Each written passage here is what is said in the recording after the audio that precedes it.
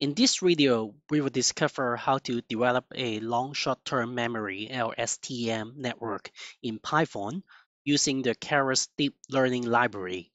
In addition, we will also discover how to automate the process and plot the real-time predictions result with the use of animations from Matplotlib. And I will show you a demonstrations on tackling a time series low demand forecasting problems. After this video, you should be able to develop LSTM models for your own time series predictions problems, as well as other more general sequence problems, and also know how to automate the process and visualize the result in real time. LSTM is very different to other deep learning techniques, such as multi-layer perceptrons and convolutional neural network, in that they are designed specifically for sequence prediction problems. LSTM is a unique type of RNN recurrent neural network that is capable of learning long-term dependence, which is very useful for certain types of predictions that requires the networks to retain information over a very long time periods. And LSTM networks are very suitable for classifying, processing, and making predictions based on time series and sequence data. Like a typical neural network, LSTM is comprised of layers and neurons. Input data is propagated through the network for predictions. However, in a feed-forward neural network, information flows only in forward directions, from the input nodes through the hidden layers and to the output nodes. And there's no cycles or loops in the network. And there are some issues in this specific architecture or feed-forward architectures because it cannot handle sequential data very well, and it only considers the current inputs and cannot memorize or take into considerations of the previous inputs. And recurrent neural network and also the LSTM overcome these problems. And unlike neural network, LSTM does not only consider current input, but also consider and memorize the previous input in such a way that a higher accuracy can be achieved. As mentioned, like recurrent neural network, LSTM has recurrent connections so that the state from previous activations of the neuron from the previous time step is used as a context for formulating the output. In other words, recurrent networks take as their input not just the current input example they see, but also what they have perceived previously in time. However, RNN also suffers from two problems. The first is the vanishing gradient problems. Vanishing gradients is that where the weight update procedures resulted in weight changes that quickly became so small and difficult to update the gradients and lead to long training time. The second is the exploiting gradient problems, where the weight update procedures resulted in weight changes that quickly became so large, so as to result in very large changes or even overflow and lead to poor accuracy. LSTM has a very unique formulations that allows it to avoid the problems, and LSTM maintains a constant error which allows them to continue learning over numerous time steps and backpropagate through time and layers. In short, LSTM overcomes the memory problems that neural network suffers from and overcomes the gradient problems that recurrent neural network has. With such capabilities in learning long-term dependencies, LSTM is able to achieve impressive results in sequence predictions problems and gains a huge popularity in recent years. Sequence predictions it is different to other types of supervised learning problems. The sequence imposes an order on the observations that must be preserved when training the models and making predictions. And generally, predictions problems that involve sequence data are referred to as the sequence predictions problems. And there are four common types of sequence predictions problems, which are sequence predictions, sequence classifications, sequence generations, and sequence to sequence predictions. No matter which types of problems that you are dealing with, the sequence imposes an explicit orders on the observations, and the order is very important, and it must be respected in the formulations of predictions problems that use the sequence data as input or output for that model. And let's go through the four common types of sequence predictions problems one by one. The first problem is the sequence predictions problems.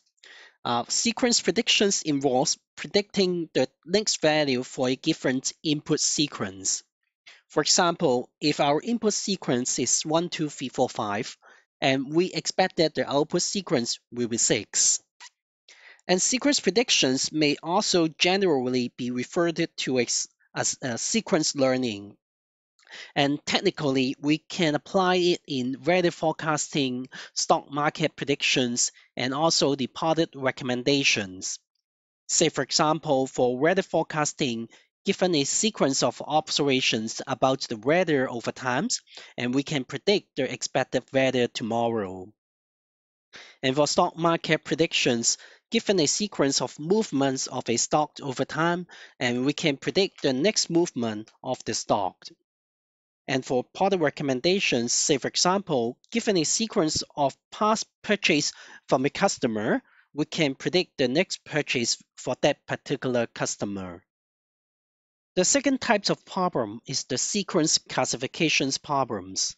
A sequence classifications problems involves predicting a class label for a given input sequence. Say, for example, if our input sequence is 1, 2, 3, 4, 5, and we would expect that the output sequence to be good. And then the objective of sequence classifications is actually to build a classifications model use a labeled data set so that the model can be used to predict the class label of an unseen sequence. And these types of classifications problems or techniques are usually applied in DNA sequence classifications, anomaly detections, sentiment analysis. Say, for example, given a DNA sequence A, C, G, and T values, and we would expect that it could predict whether the sequence is for a coding or non-coding region.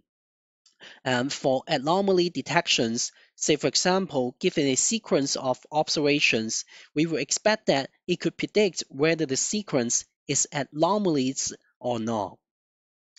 And for sentiment analysis, we would expect that given a sequence of tests, such as a review or some comment, we would expect that it could predict whether the sentiment of the test is positive or negative. And the third problem is the sequence generations problems. A sequence generations involves generating a new output sequence that has the same general characteristics as other sequence in the corpus. Say for example, if we provide two input sequence 1, 2, 3 and 4, 5, 6, we will expect that it could provide the output of sequence of 2, 4, 6. Some example of sequence generations problems include text generations, music generations, and also handwriting predictions. Say, for example, given a corpus of text, such as the work of Shakespeare, it can generate a new sentence or paragraph of texts that they could have been drawn from the corpus. And for music generations, given a corpus of examples of music, that we would expect that it could generate new musical pieces that have the properties of the corpus. And then finally, for the handwriting predictions, given a corpus of handwriting examples, we will expect that it can generate a handwritings for new phrases that has the properties of handwriting in that corpus. And the last common type of sequence problems is the sequence-to-sequence predictions. A sequence-to-sequence predictions involves predicting an output sequence given an input sequence. So for example, if we provide an input sequence 1, 2, 3, 4, 5, we would expect that the output sequence could provide a 2, 3, 4, 5, 6. Some common examples of sequence-to-sequence problems include multi-step time series forecasting. So for example, given a time series of observations, we will expect that the LSTM can predict a sequence of observations for a range of future time steps. And for example, for a test summarizations, given a document of tests, it could predict a shorter sequence of tests that describes the salient part of the source document. And the last common sequence-to-sequence problems, that is the program executions. Given a descriptions programs of mathematical equations, we will expect that it could predict the sequence of characters that describes the correct output. Although LSTM is good for solving sequence problems and their results are very impressive, LSTMs may not be a silver bullet and ideal for all sequence prediction problems. For example, in time series forecasting, often the information relevant for making a forecast is within a very small windows of past observations. As a result, very often a typical neural network with a windows or a linear models may be a less complex and more suitable models, and we don't necessarily need to use LSTM to solve the problems. And on the other hand, an important limitation of LSTM is the memory, or more accurately, how memories can be abused. It is possible for us to very often to force an LSTM models to remember a single observations over a very long number of input time steps. This is a poor use of LSTMs and will lead to a poor accuracy. But having said that, after we carefully frame our problems and determine that we really need a LSTM, and the results should be promising. After all, they have been used to demonstrate world-class results in complex problems domains, such as language translations, automatic image captioning, and text generations. Before we move on to the LSTM, let's have a quick look into the recurrent neural network so as to have a better understanding of the basic recurrent relations concept. Let's consider rereading an articles when we read this, we understand each work based on our understandings of the previous works. We don't throw everything away and start thinking from scratch again. Our thoughts and thinking process have that persistence. Traditional neural network doesn't have such characteristics, and graphically it can be seen that only input X can pass information to the output H. Under this architect, the input doesn't gain any additional information from what it predicts or forecasts so as to improve its output. And therefore, it seems like there is a room to improve the accuracy. To solve this, we introduce a recurrent relations by providing an information feedback loop to connect the output and input. This simple linkage allows information flowing back to the input and improve the overall accuracy. And we define this neural network as recurrent neural network. They are networked with loops in them and allowing informations to proceed. And a simple conception of recurrent neural network is as a type of neural network that takes internal state from previous time step. And graphically, it can be seen that a trunk of neural network takes some input X and outputs a value H. And a loop allows previous informations to be passed from one step to the network to the next. Hence, Everything that the recurrent neural network with a new input and that as well as the internal state will also be then fed back into the model. As a result, our model now doesn't only take into account of our current informations, but also the previous predicted informations.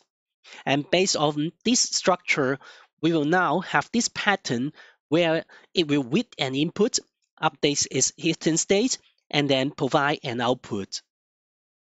Very frequently, we will want our RNNs to not just a single output, and we want it to be able to produce some output at every time step or some sequential output. In this case, we will not only have a sequence of input vector x, but also we will have a sequence of output states vector h. Additionally, RNN makes perfect sense for longer time steps and a larger windows of past observations. As the number of time steps increase, the diagrams might not be a good choice for revealing how RNN works. And a useful way to visualize RNN is to unfold the network along the input and output sequence. But before we move on to visualize the RNN in an unfolded manner, I also wanted to show you the functional forms of this recurrent neural network, although it is not our key focus in this video. We can proceed a sequence of vector x by applying a recurrent formula at every time step. And as mentioned, at every time step, we can proceed a sequence of vector x by applying a recurrent formula. And let's take a look on the formula. Because inside the recurrent neural network block, we have a recurrent relations. So we have to, we need to have a functions f that can help us to establish these recurrent relations. So this function f will depend on some weight input w, and every time step we will use the same functions and same sets of parameters for that. And the functions will help us to accept a pair of informations which includes the previous hidden state as well as the input at current state. And then this will output the next hidden state, which is called ht right here. This process completes one single step at time t, and we will repeat it until we go through all time steps or go through all the sequence. And so say for example, and as we with the next input xt plus 1, this current hidden state ht will then just be passed into the same functions with next input xt plus 1 and produce the next hidden state ht plus 1. This process depends on how many time steps we need for our input x and how many time steps we need for our hidden state. But practically, if we wanted to produce some output at every time step of this network, we might want to attach some additional fully connected layers that weigh in this ht at every time step and make that decisions based on the hidden state at every time step. So this kind of simplest functions form is what we call vanilla recurrent neural network. And mathematically, we can separate these functions by two steps, like what we have in neural network.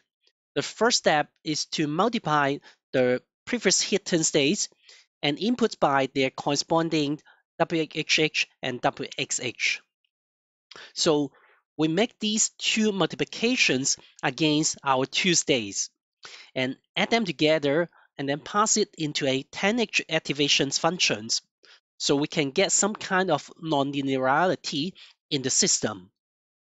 The main reason why the activations functions here we used it is 10h is because RNN manages an internal state vector whose value should be able to increase or decrease.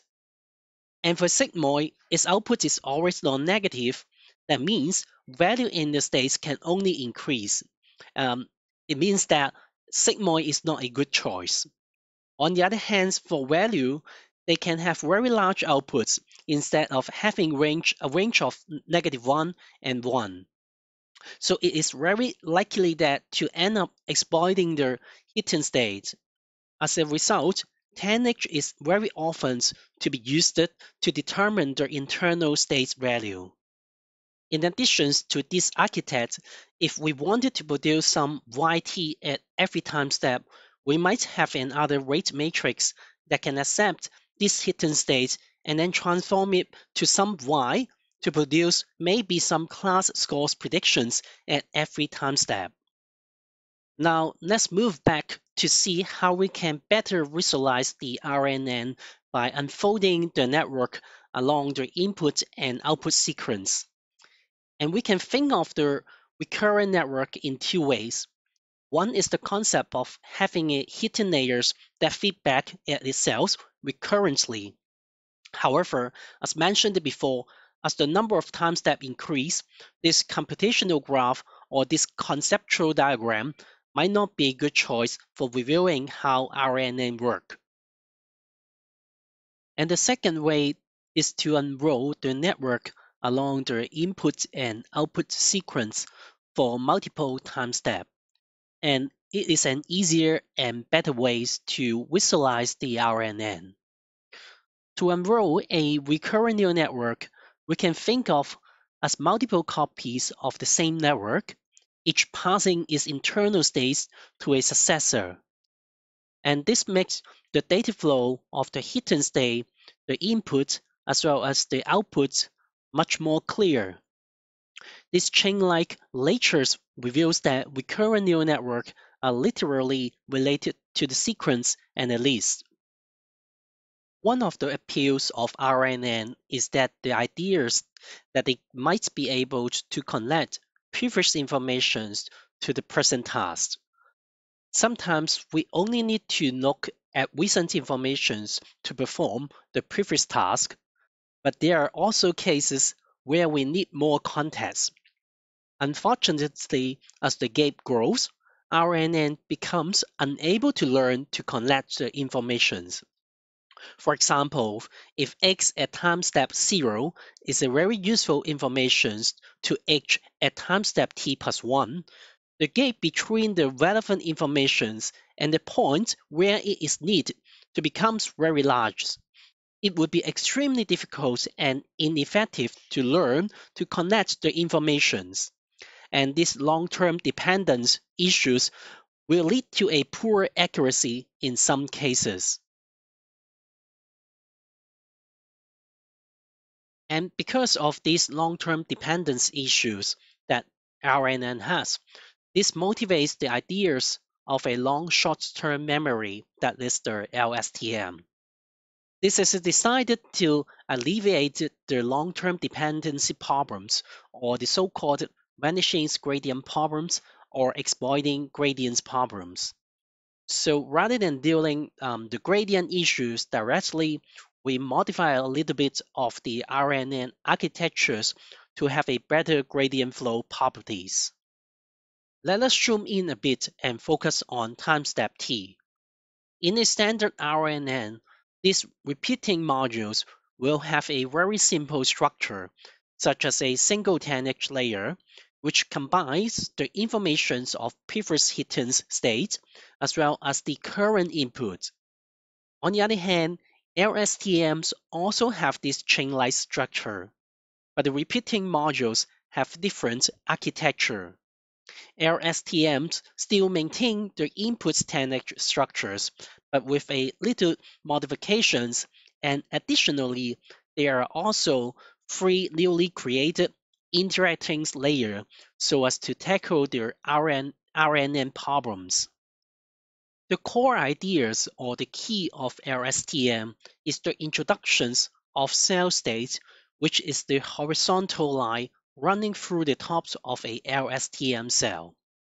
The cell status runs straight through the entire train with only some minor linear interactions.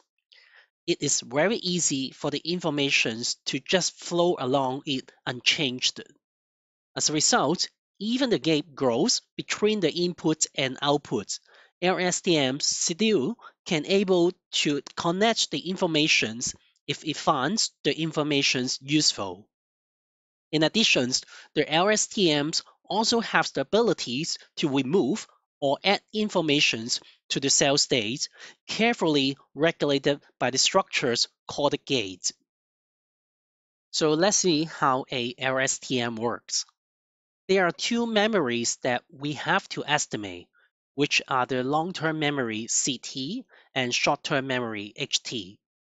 Sometimes they have different names. For example, sometimes we call it cell state for long-term memory, and we call it working memory or hidden state for short-term memory. But they are actually referring to the same thing. So in LSTM, we will maintain two hidden vectors at every time step. One is the HT, which is the hidden state vector, and the other is the CT, which is called the self state vector. In other words, LSTM maintains the long-term memory as well as the short-term memory. Unlike the short-term memory, the long-term memory, or so-called the cell state, is kind of internal, only kept inside the LSTM. It doesn't really get exposed beyond this LSTM layer. But with this long-term memory or this cell state and the four gates that I will introduce later, the LSTM have the ability to elevate the long-term dependence problems that exist in RNN. First of all, let us determine the cell states or so-called long-term memory. The first step in our LSTM is to decide what informations we are going to throw away from the cell state. This decision is made by a sigmoid layer called the forget gate layer. It looks at previous hidden state ht-1 and current input xt and outputs a number between 0 and 1 for each number in the cell state ct-1. A number 1 represents completely keep this, while a number 0 represents completely get rid of this. The previous two steps, like a decision maker, it will decide what to forget and what to update. So what we need to do in this step is to actually update the old cell status CT-1 into the new cell status CT. We will multiply the old status by FT, forgetting the things we decide to forget earlier. And then we will add the products of ITGT. This is the new candidate's values scaled by how much we decide to update each state value. The previous three steps are to deal with the long-term memory, and the last step is to deal with the short-term memory. Sometimes we refer it to the working memory. In this step, we need to decide what we are going to output. This output will be based on our cell status, but with a filtered versions. First, we want a sigmoid layer which decides which part of the cell status we are going to output, and then we put the cell status through a 10H, which will be used to push the values to be between -1 and +1, and then multiply it by the output of the sigmoid gates, so that we only output the parts we decided to. To summarize, a LSTM takes our previous hidden states and our current inputs, stack them, and then multiply them by a weight matrix W, and then to compute the four different gates. That includes the forget gate, input gate, and the combinations of forget gate and input gate, and then output gate. A forget gate is used to determine how much do we want to forget the cell memory from previous time step. And the input gate is used to determine how much do we want to update ourselves. And then we have a gate to combine the forget gate and input gate to determine how much do we want to update our cell state. Output gate is used to determine how much do we want to reveal ourselves to the outside world. In short, the forget gate and input gate are used in the updating of the internal status, and the output gate is a final limiter to determine what the cell actually output. And these gates and the consistent data flow keep each cell stable, neither exploiting or vanishing. Finally, let's take a look on the mathematical representations. Now, if we combine all of the steps and the four gates, we can then form a big matrix to have a better mathematical representations. But before we move on to the next part, let's put the LSTM side by side with a RNN and have a very quick comparisons. Remember when we have a vanilla RNN, it has a single hidden state, HT, and we use these recurrent relations to update the hidden state at every time step. Now in LSTM, as mentioned before, we actually maintain two hidden states at every single time step. One is the HT, which is the hidden state, and which is similar to what we have in the RNN, although they are not the same. LSTM also maintains a second vector, CT, which is cell state.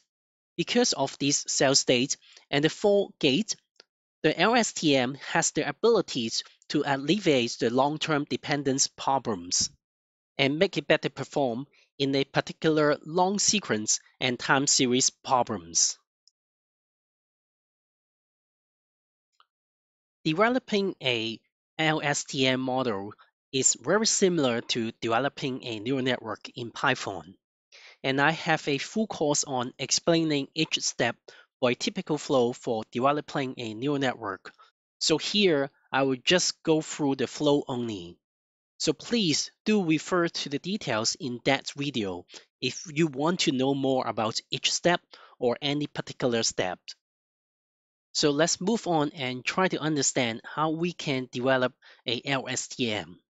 Typically, for developing any neural network or recurrent neural network, it will involve the data collections, data explorations, data preprocessings, model developments, and model evaluations. So similarly, in order for us to build a LSTM, generally speaking, we need to collect data, explore and preprocessing them, and then we need to extract the features and label that can fulfill the objectives of this project. The features are the inputs, which are the attributes that we think are important for our LSTM models to learn in order for it to predict the outputs, which here are the labels. And of course, these labels have to be well selected in order for us to fulfill the objectives.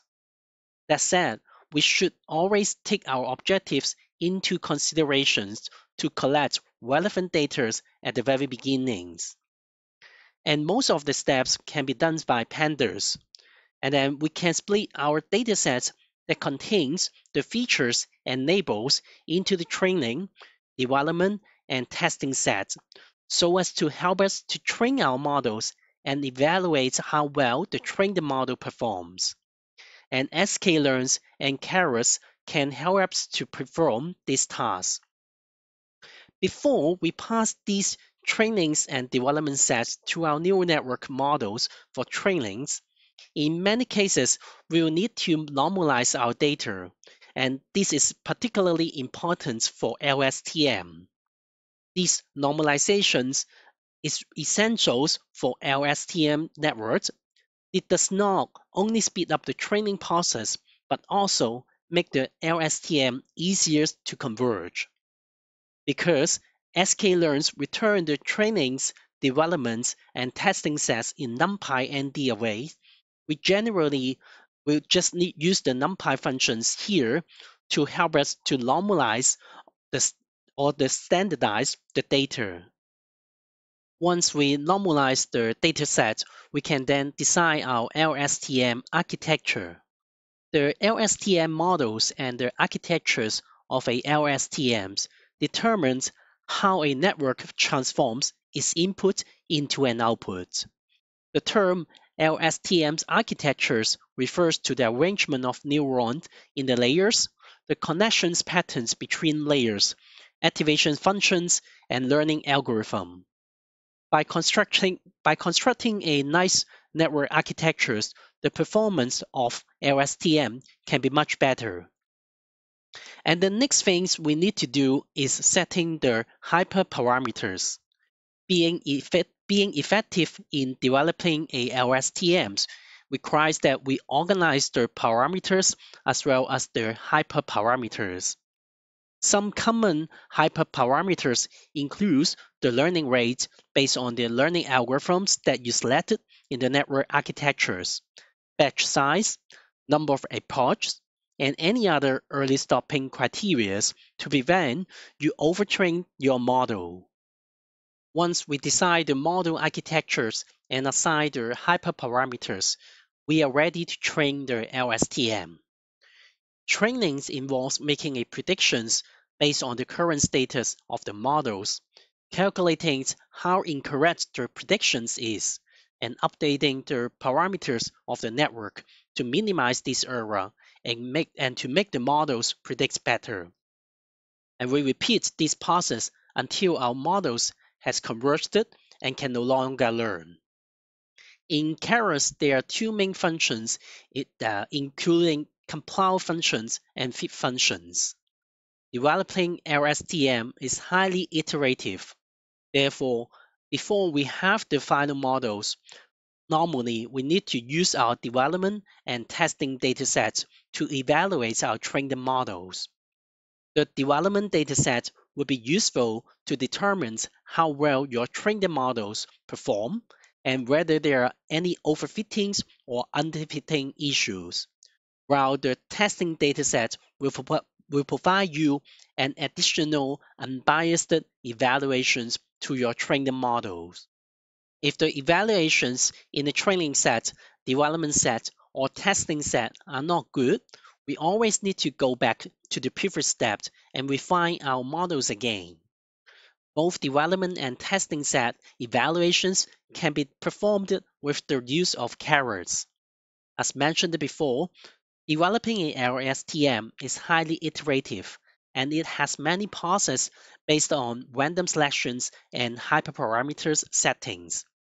One obvious example is that when we split our data into training set, development set, and testing set, the process is already a random sampling.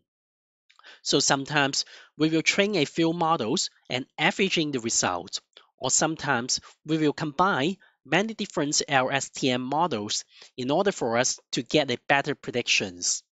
This process is called ensembling learning, which is very often can be reduced the error and improve the accuracy of our LSTM models. Although developing LSTM is very similar to developing neural network, there are still several key differences that we need to be aware of. The data for our sequence predictions problems probably needs to be rescaled when training a LSTM.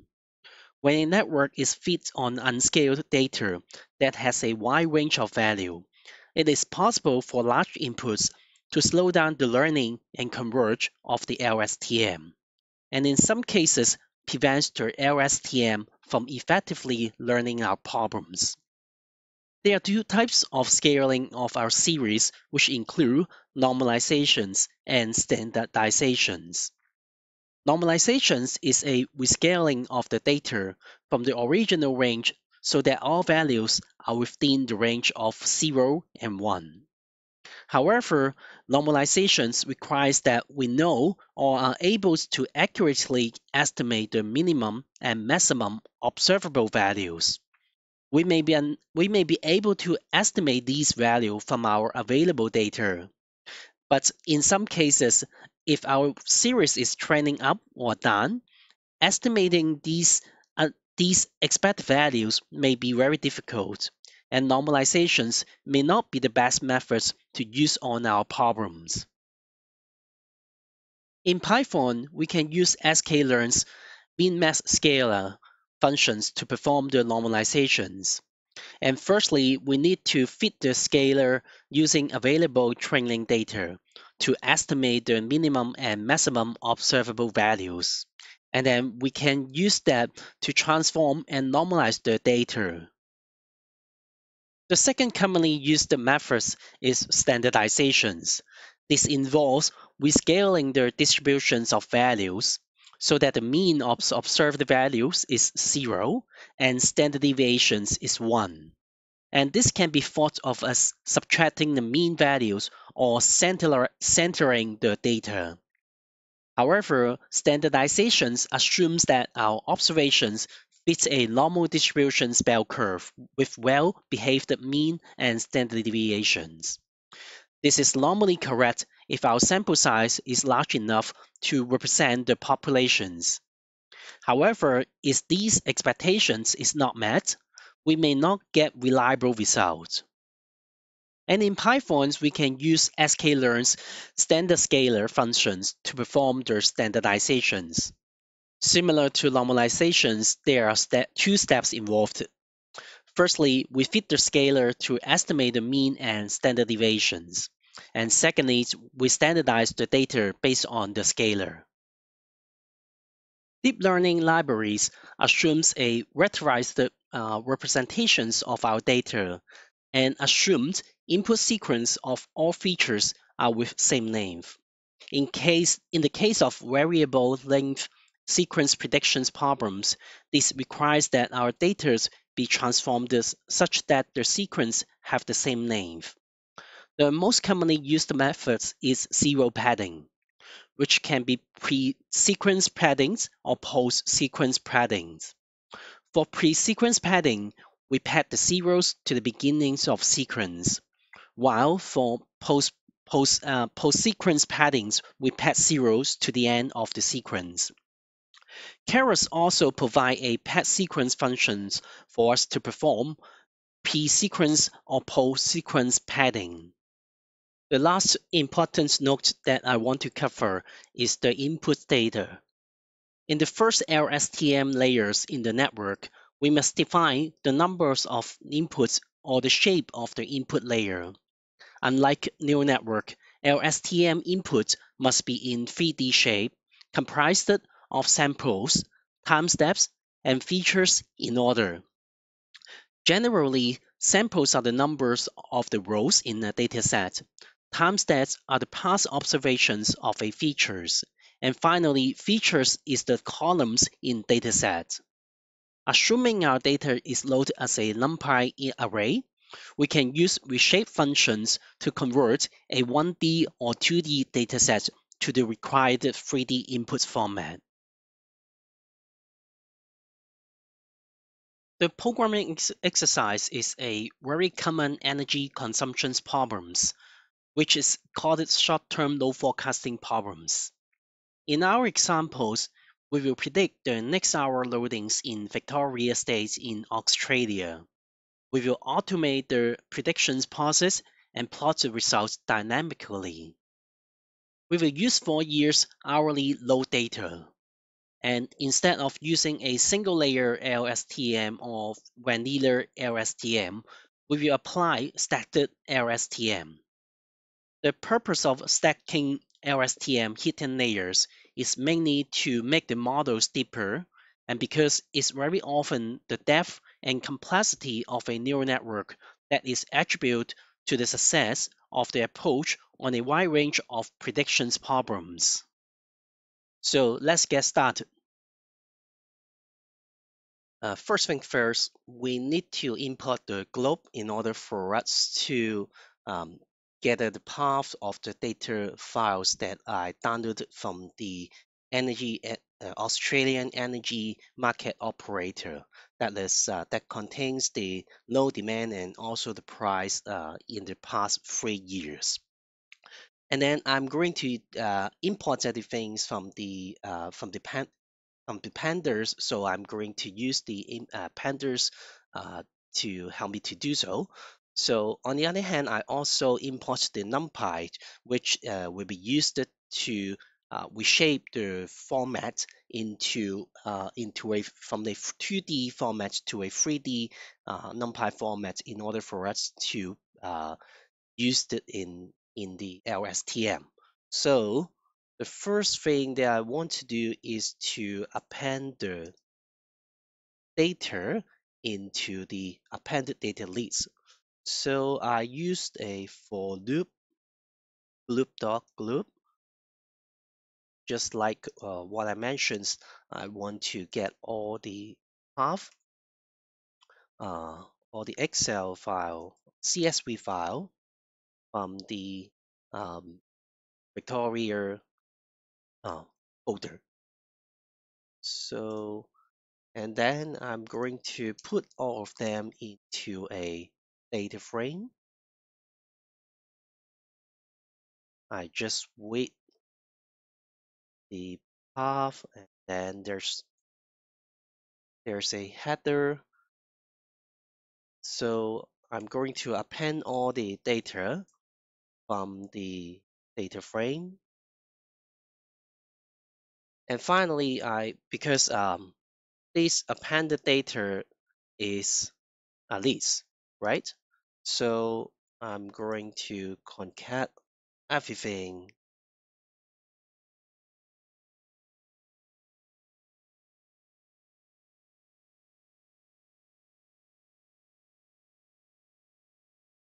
from this appended data, and then I just save it back to a main CSV file for us to use later on.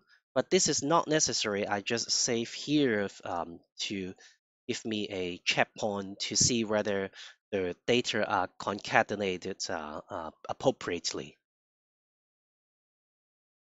So let's run it and take a look on the appended CSV.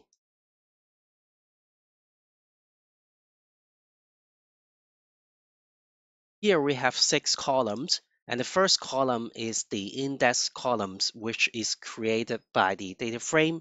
And then we have the columns that contains the regions, which is the Victoria state. And then we have the columns that contains the settlement date and settlement time.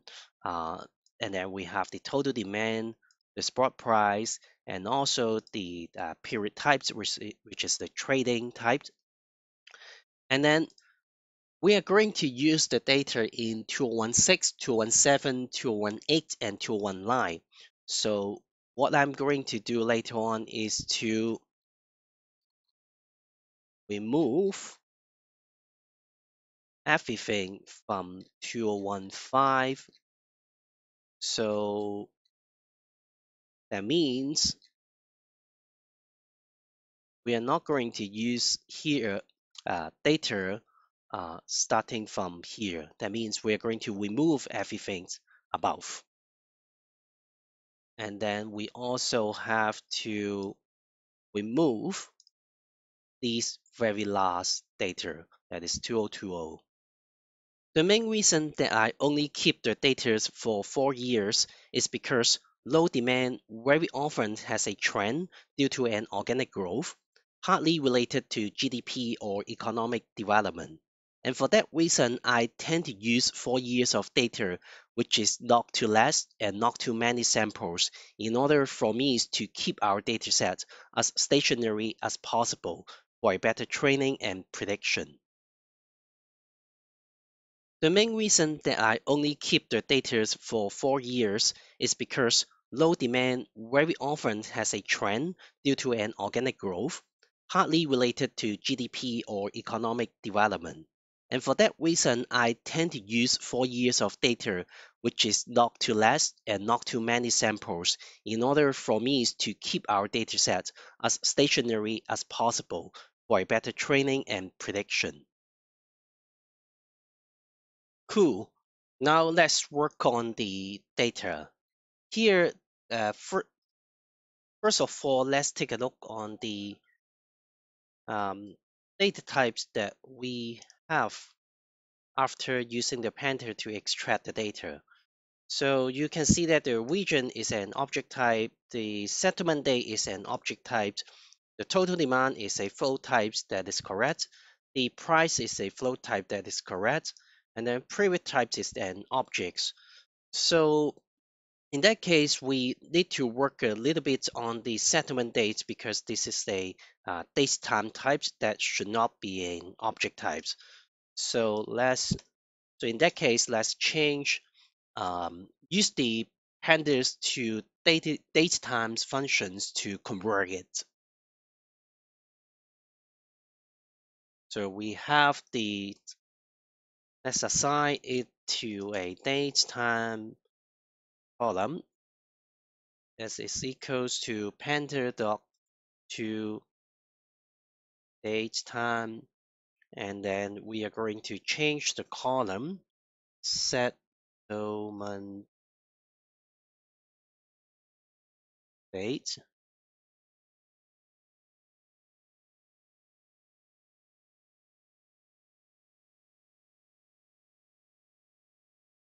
and then we just separate the date time to date, month, years, hours, and minutes. So just separate it the, using the dt.date function to get the date, and then similarly we are going to get the month and change it to month,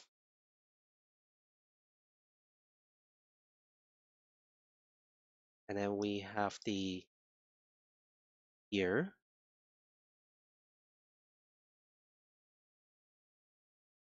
year,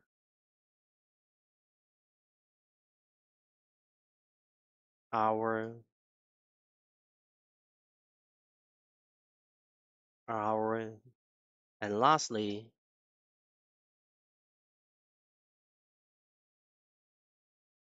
the minutes and also the minutes. Let's print out the first few columns to make sure we work it out correctly.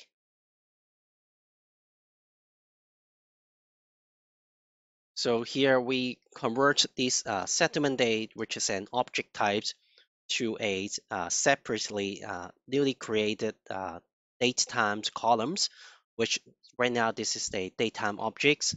And then we get the dates, we get the month, we get the years, we get the hours, and also the minutes from this datetime object. So the next things that I'm going to do is to convert these total demands to a new column by using the two numerical uh, function. This is just to make sure that there's nothing wrong with these total demands or nothing wrong with the created demand column.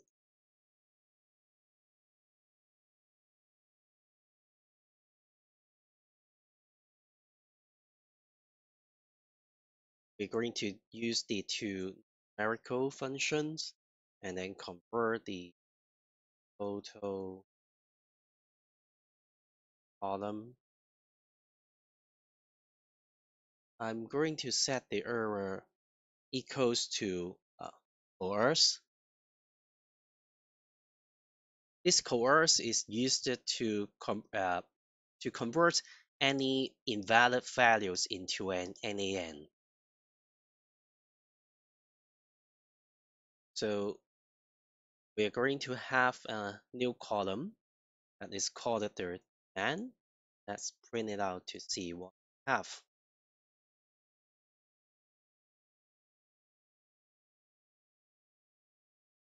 This is the newly created column. And then I'm going to drop all the columns right here because they are not useful. And also I can drop the date times columns because I already separate them into the day, month, year, hour, and minutes. So which is not necessary uh, for our usage later on. So I'm going to drop the first one is the total demand.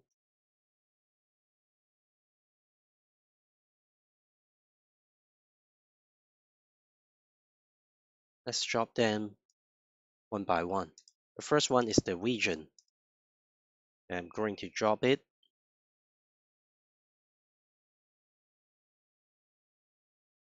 That's it. Equals to 1. That means columns in place equals to true. That means we are going to amend the data frame. So the next second one is the settlement day.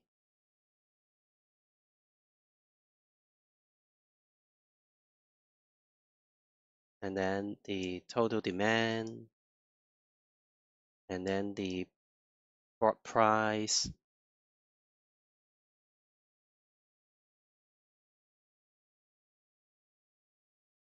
And then the period type. And finally, the date time.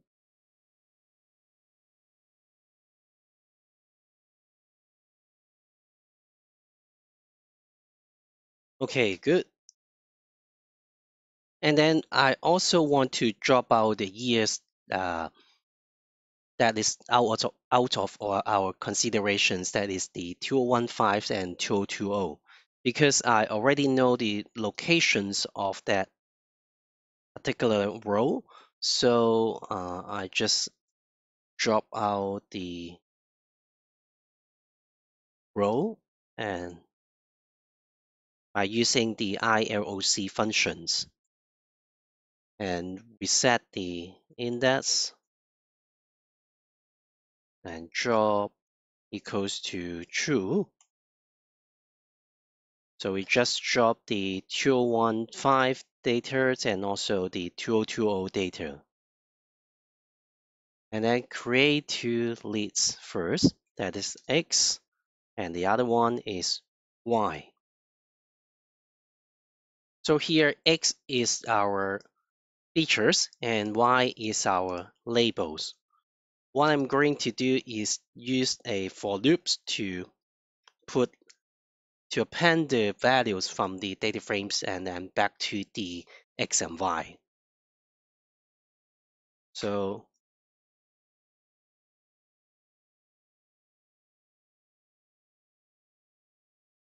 the range is from 0 start and then from the and then to the very last 14x step.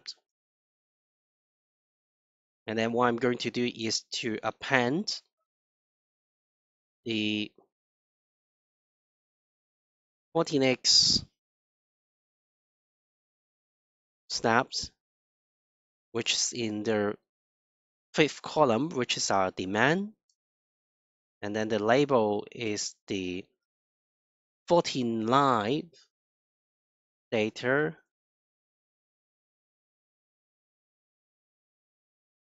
in our sample in the demand column. So what it means is that we are going to use 14x steps to predict the next step. That is our target. And then I'm going to put them in the NumPy array X, just convert them into an array Y. Because the target is one column, so we need to do a little trick right here is to make sure that the target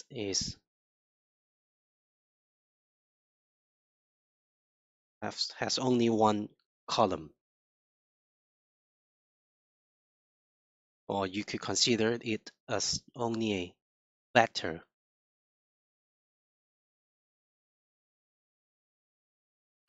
Very good. So to simplify our example, I just use hourly data so to predict an hourly output.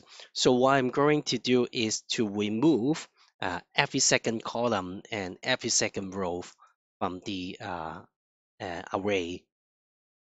So here I just want to delete every second row.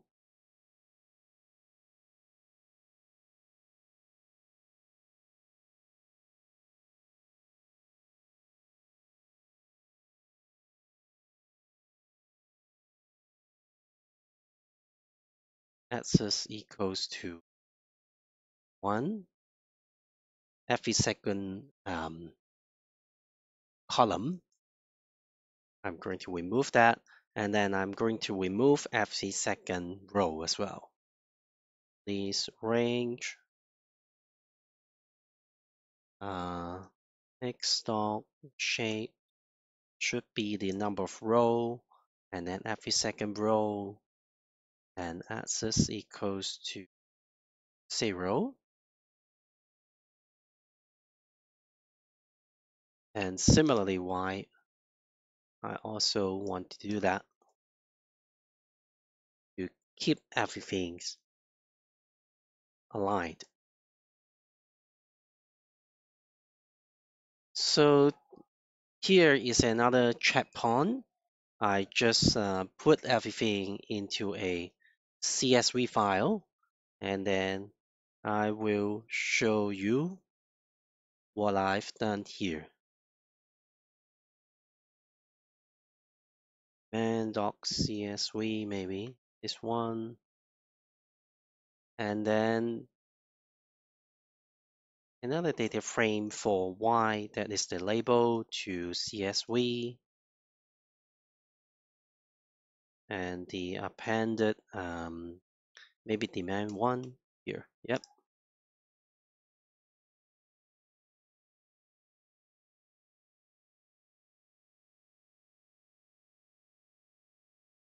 So let's move back a little bit to the for loop right here. So what I've done is that I just I just put the fortnight numbers of the demands, and then to predict the next value in the demands right here. That is the x is the yellow highlighted, and y is the red highlighted. So I have a for loops that is move one step at a time. So that means the next steps that I have is just move one step ahead. That is 14x value, and then to predict the next value, and then continues to do that in your Excel files. And finally, we should have two Excel files. One contains the labels, and the others contains the features. So this is the features files. So the row number is the number of samples, and then the columns that I have is the number of features that is highlighted in yellows in the previous Excel that I show you, which is something like this. This is one sample, and then this is the second sample, and so and so. And then you should also have a label, have an Excel contains the labels, and this is the something like the wet targets that I highlighted and show you in the previous Excels, and so and so. So now our data set is ready. So the next thing that I'm going to do is to normalize the data. So I'm going to import the mean mass scalar, and then first we just assign a scalar first, which is the mean mass scalar, and then the range that I'm going to input is 0 to 1, and then the features we have to use these scalars, which we can use a fit transform functions to help us to normalize the data. So the fit means that we are going to fit this min max scale that is between 0 to 1, and then we are going to transform all the features between 0 and 1. So similarly, we perform and use the same scalar to fit transform the label set. So y. So we then will split the dataset into train and test set. So what I'm going to do is to extract the last 480 data, that is about 20 days, that will be used for the testing. So similarly, extract the Y label set, just use the last 480 days for the testing.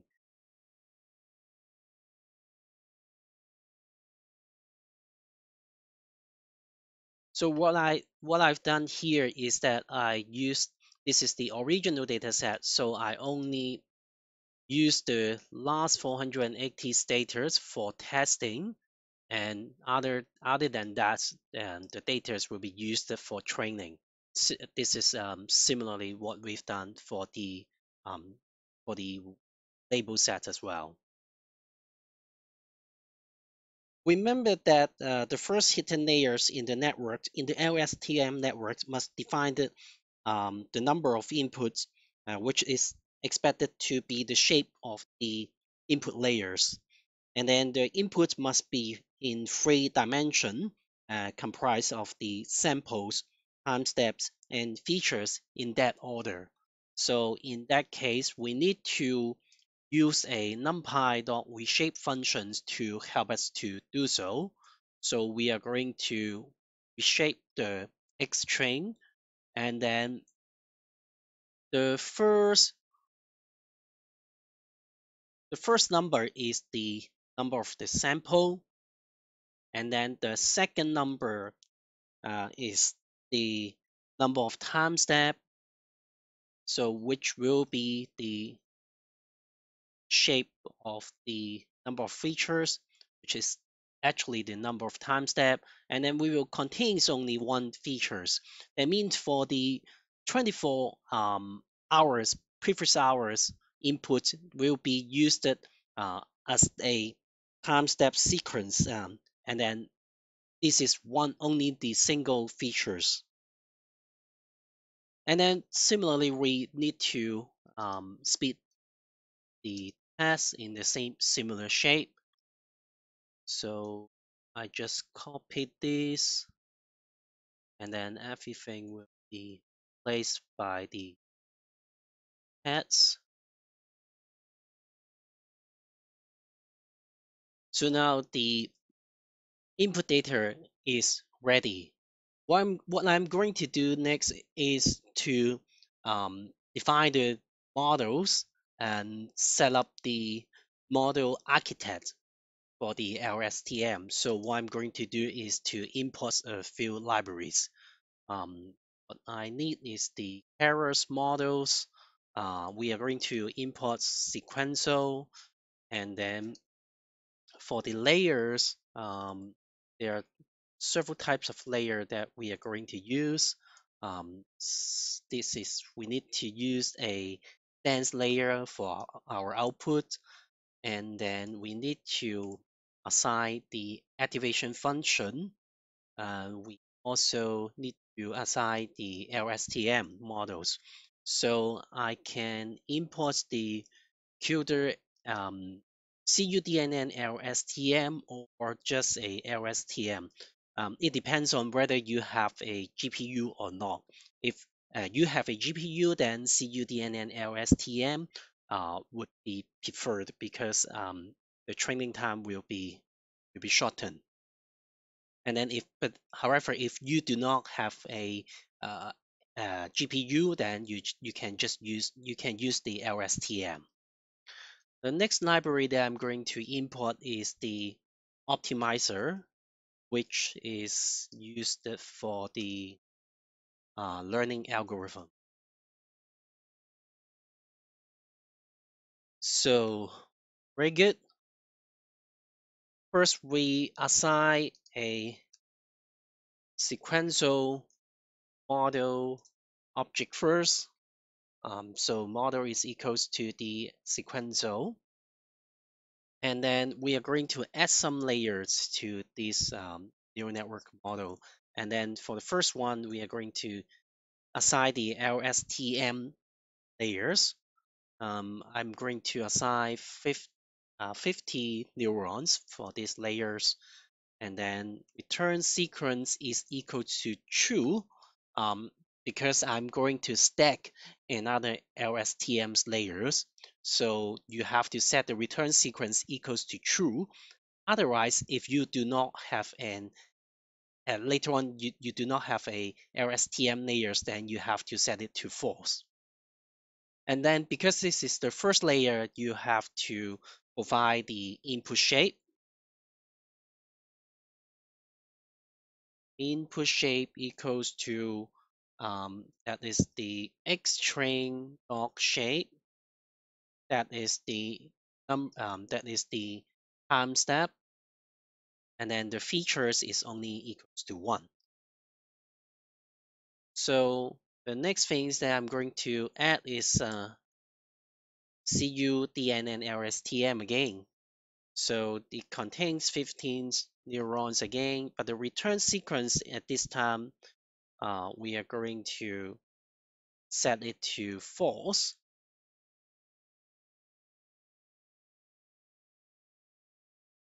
Because we have the next layer is no longer a LSTM layer. And then we add a fully connected layer, um, around 15 neurons again. The activation functions that I'm going to use is value. So finally, because we have a single output, so I'm going to use a dense layer that contains only one single neuron.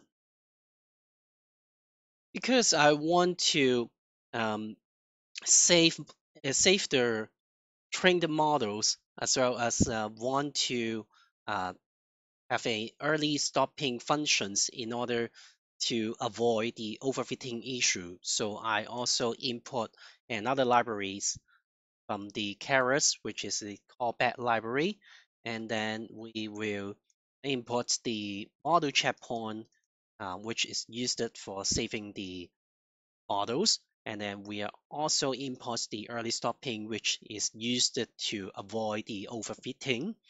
So we need to provide a file path, and then it depends on where you would like to save. I just want to save everything inside our models folders. The file names will be the epoch, and then the loss value, the validation loss value, and the MAE, mean absolute error values, and also the validation mean absolute error. So that means there are four parameters that is going to be saved in the file names, which is just for ease of my reference for me to keep track on the accuracy or on the error of that particular models. On the other hand, I'm going to set up a callback, which is used to early stop the model, the training. So early stoppings, what I'm going to monitor is the validation loss. That is the mean absolute. That should be the mean square error in our cases.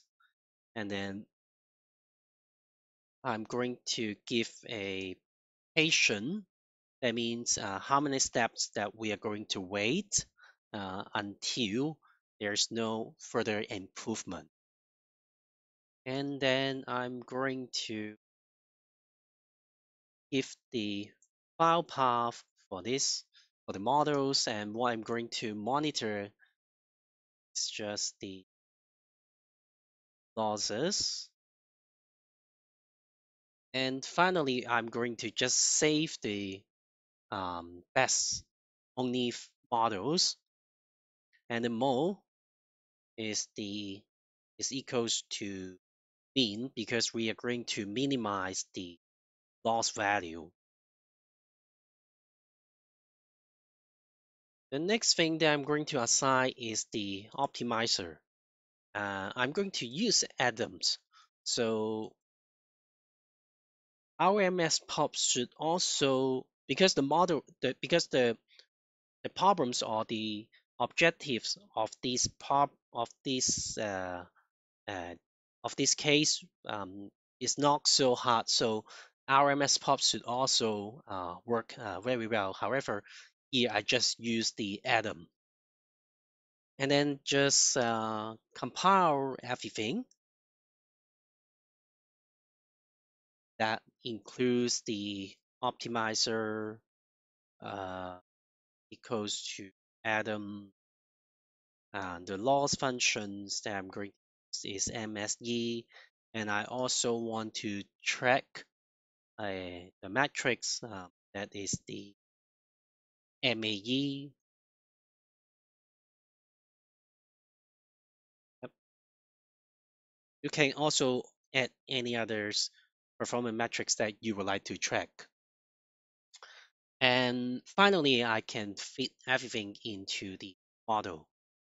So the I fit the training data, and then the validation speed. I'm going to speed the 20% of the data for the validation. And then approach, I'm going to set it for 1,000. And then callback equals to callback. That is what we assigned it here. And then the batch size, because we do not have so many samples, we can just set it like around 10 should be fine. And now we are ready to train our models.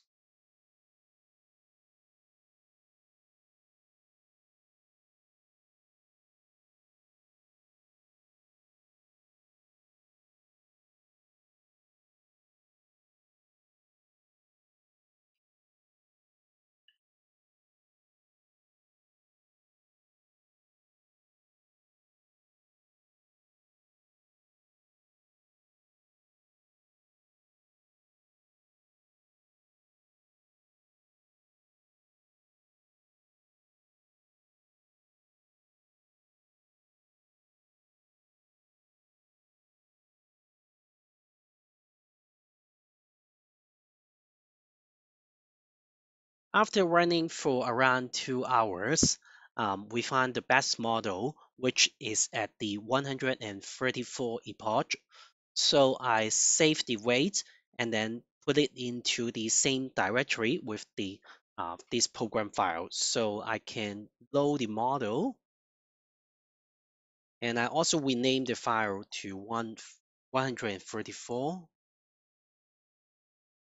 So we can load the file and use it for the predictions.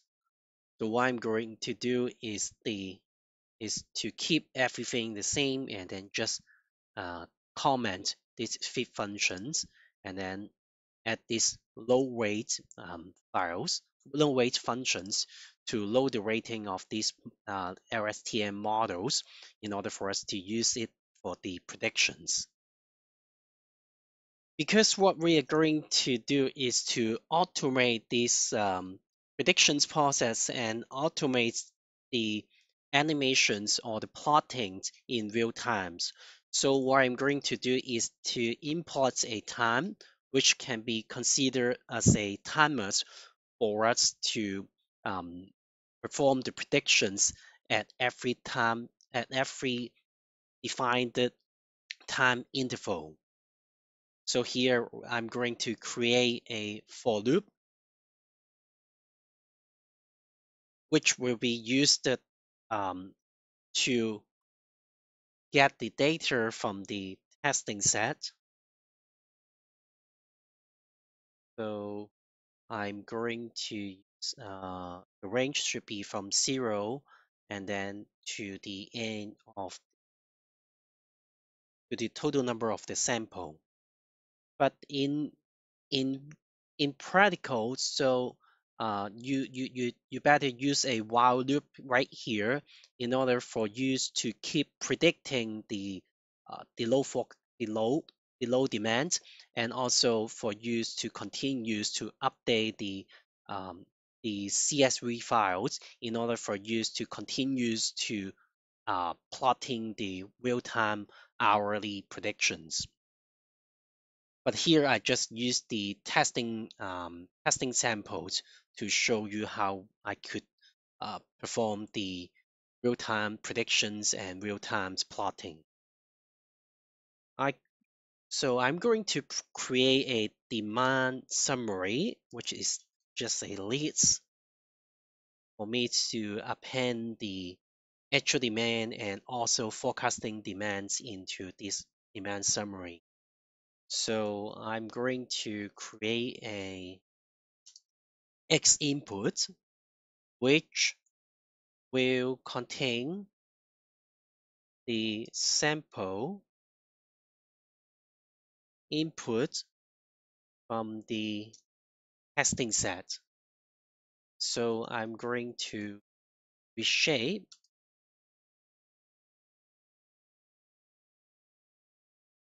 this X input to 1. That means this only contains a one sample, and then the time step should be the X input shape um, 0.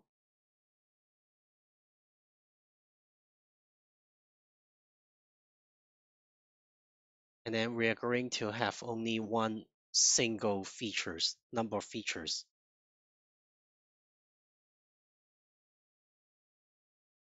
So we will just put the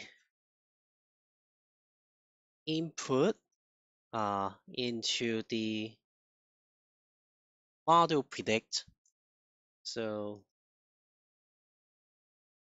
the X input will now becomes the output of these predictions. Remember that we previously we use a min-max scalar to transform the X. So right now we need to use a scalar dot inverse transform to rescale it back to the original scale. So right now we have the forecast value. I'm also going to give you the actual value. So that is the X, that is the Y value from the Y testing. So you are going to have I'm going to use the Y test and then give you a Y input. So because this is just a single number, I'm going to reshape it back to just to a single number. That's it, the 1 1. And then the actual, remember that we need to always to inverse transform it back to the original scale. So now we have the forecast value and also the actual value in the plot. So I'm going to append. Firstly, we append the actual value, and then I'm going to extend it into the same list with the forecast value.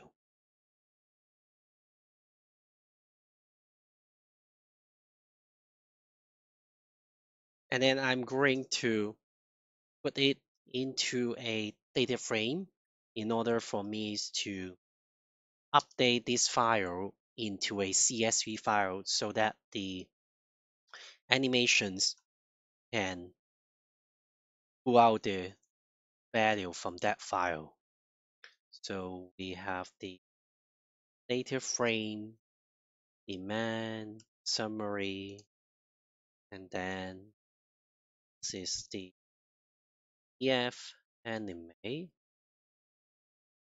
I need to put everything into a row. So I need to transpose it, sorry. So before we put it into a CSV file. So the name of the CSV file is real-time demand.csv, and then the mode is A. That means we are going to append the data file. The header is false. We don't have a header. Uh, the index is false. Don't have an index. Here, I just want to print out the demand summary in order for us to keep track on the predictions. Additionally, I also give a timer right here so that you don't have to predict for every single second or every single minute. So say for example, if you are going to perform a hourly um, hourly prediction, so you can wait until the last minutes in order for you to perform the prediction. So that you can set the timers for an hour, or you can set the timers to be around 59 minutes. But here I just want to show you an example, so I just set it a 0 0.5. So that means the Python program will sleep for a 0 0.5 second. So our dynamic short-term load forecasting model is ready right here. So here we are going to continue to update the predictions. So just like what I mentioned before, if you are going to have the real-time data updates into your CSV files, so it would be better to change this for loop to a while loop. So in order for these programs to continue pull out the data from the updated database. And now we can move on to create an other Python program files in order for us to continue to plotting the data, plotting the predictions to be precise. So what we are going to import is to import pandas as PD, and we are also going to import the matplotlib um, .pyplot as plt, and we also want to import the matplotlib animation as animation. And then we also want to use a specific style for our plotting. And first of all, we just give a style to the plot. The style that I'm going to use is 538.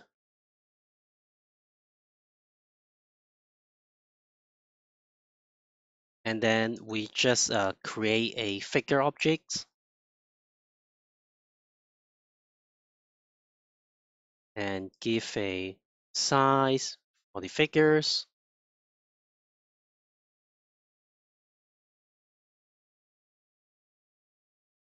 and create a SC1 for the figures. And I'm going to, because we only have one plot, so I just use 111 for the subplot to assign it to a SC1 here. So let's define the animation function. That is the define anime I, and then we are going to with the CSV file, which will continues to update by the previous LSTM Python program. And then we are going to extract the very last value from that part. So we are going to have ys and ys1, which is used to extract the very last value. Remember that we assign it to the by using the demand summary right there. So the first value is the actual value, and the second value is the forecast value.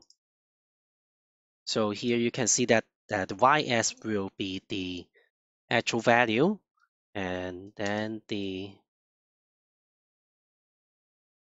first, and then the second value is the forecast value.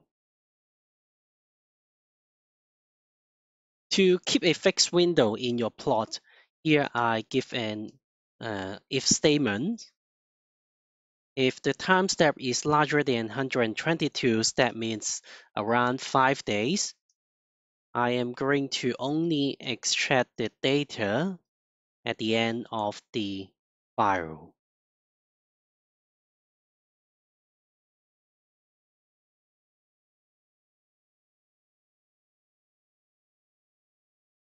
So the ys1 and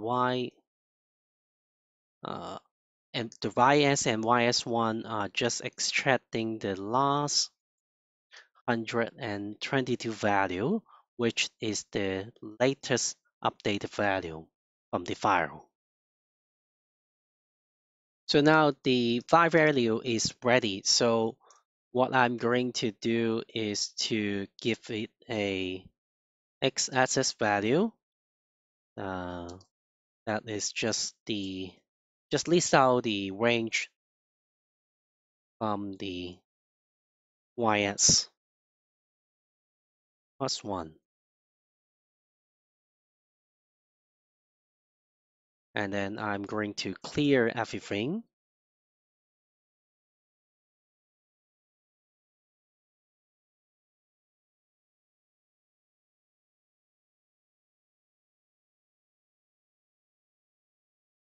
And plot out the actual value first, and then plot out the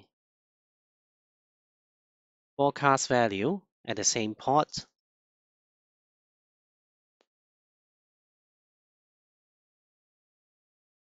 And perhaps I can give it a better title. That is an 1 hour ahead low forecasting, and that is for the Victoria, Australia. That is the unit is in megawatt, and then the font size is equals to 32,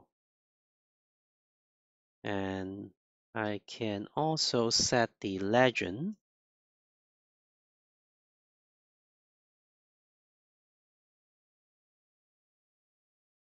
That is the forecast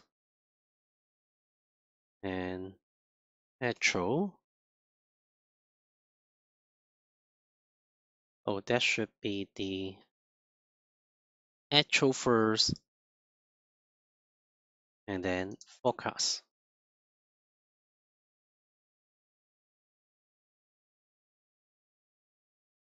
And then the position should be around lower right corner. And that's it for this animation function. So I'm going to put it into the using the fun animation and put the figure objects inside it and then put the function inside it, which is the animate. And then the interval, you can set it appropriately according to um, your uh, your your your assigned prediction. Say for example, for 1 hour, you can set a longer interval. Right now, I just use 500 milliseconds to match this zero point 0.5 sleeping setting. And finally, we can give a tighter layout for the pod and the PLT doc show here. So now our predictions model is ready. Our plotting Python programs is ready. So you can firstly run the predictions files, and then you can run the plotting files. And let me show you how we can do that. We just go back to the LSTM file and then run it.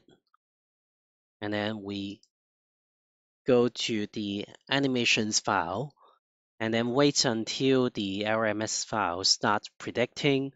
We can then run the plotting file.